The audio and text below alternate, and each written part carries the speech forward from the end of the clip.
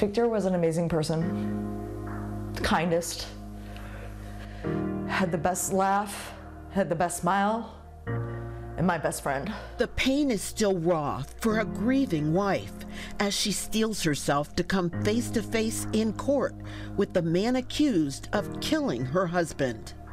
The details of the murder just chilling. The body of 47-year-old Victor Huff was found wrapped in a tarp near railroad tracks. A tragedy both mysterious and heartbreaking. 19 News with a wife's plea for justice.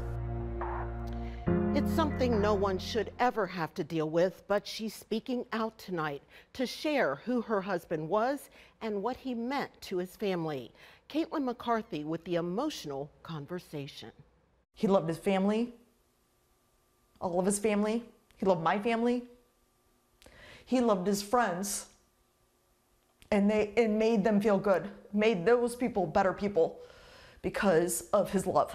Victor Huff was the love of his wife's life. She didn't feel comfortable sharing her identity on camera, but she shares with us what her husband meant to her. Longtime friends before 15 years of devotion. What made him such an incredible husband, but also friend to you? How do you describe someone that you can just like connect with?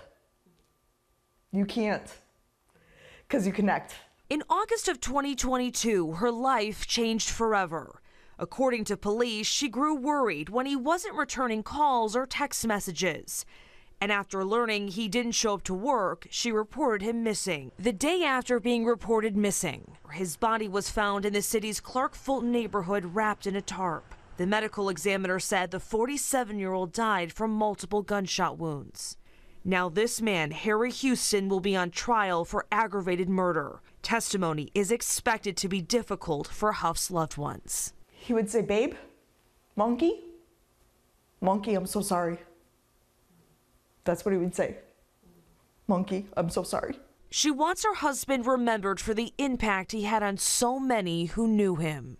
Victor was an amazing person, the kindest, had the best laugh, had the best smile, and my best friend. 3 others have pleaded guilty in this case, and Houston's trial is set to begin on Monday. And Huff's wife hopes her husband gets justice. Reporting outside the Justice Center, Caitlin McCarthy, 19 News.